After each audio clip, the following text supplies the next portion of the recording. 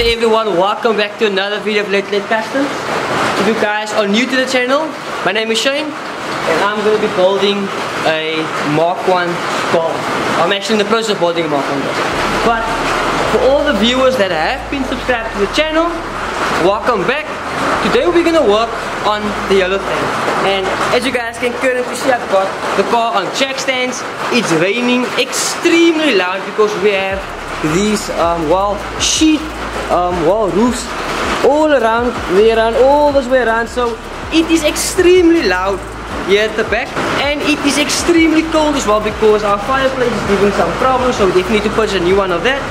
But another video like this, I have no idea what we're going to do today. I just got the car up all the way in the air because I thought that I would like to finish the loom or the harness in the interior of the car. And one current problem I have at the moment is getting the fuel pump wires to the fuel pump location. So I need to sort out that. That's the reason why I got the car on jack stands. Another reason why I got the car on jack stands is because I would like to install the branch and exhaust as well. I'm not entirely sure if I'm going to do that today, but if I do feel like it, I think I might just give it a go because I think that's really a must at the moment because, well, there's no exhaust in the car and we are definitely prepping the car to get it started. And what I'm going to do to get the car started, as you guys can see, we have the entire harness coming out in the passenger side or on the passenger side. And what I need to do, I need to connect all the components to the chassis of the car to get it started because at the moment, well, we can't do the wire top without knowing that the engine is healthy, engine starts, everything is fine. So that's actually the key objective for us. But before we can actually do that, we really need to get the branch and exhaust on this car. I think I'm going to start by getting in the wires here at the back. I actually think I got the rest of the loom into where it's supposed to be, specifically the front, just underneath the dashboard. This wire is running right here. So you guys can see one is actually for the float of the tank to give an indication to the cluster of the fuel that's left in the car. And this wire right here is supposedly to run to the fuel pump. So what I need to do at the moment, I literally need to get this wire in that hole right there and get it to run all the way below the fuel tank, which is going to be quite a problem because it's quite the effort to get that wire in, because I remember getting it in the previous time and even getting it out, it was definitely a problem. We have a long way to go, but I think we actually make some progress today. I think we can actually get the door cards on as well because I don't think there's anything left to do, well, in this section of each door. And we definitely need to get the doors lined up because the doors, all the doors are not lined up at all. You guys can see right there, doesn't even close. After we fitted the rubbers, we really need to realign every single door on this car. And I know a few of you guys have commented about the boot lid. The boot lid also needs to be realigned. And I really hope you guys can actually hear me because it is raining quite heavily here at the back. Let's just get started on this car.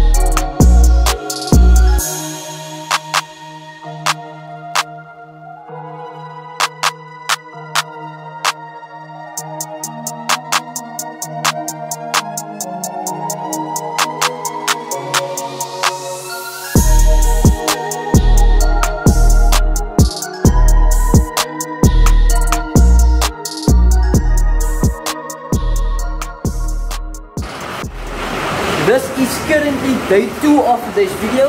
This is the next day and Yesterday I didn't actually end of the video quite as yet.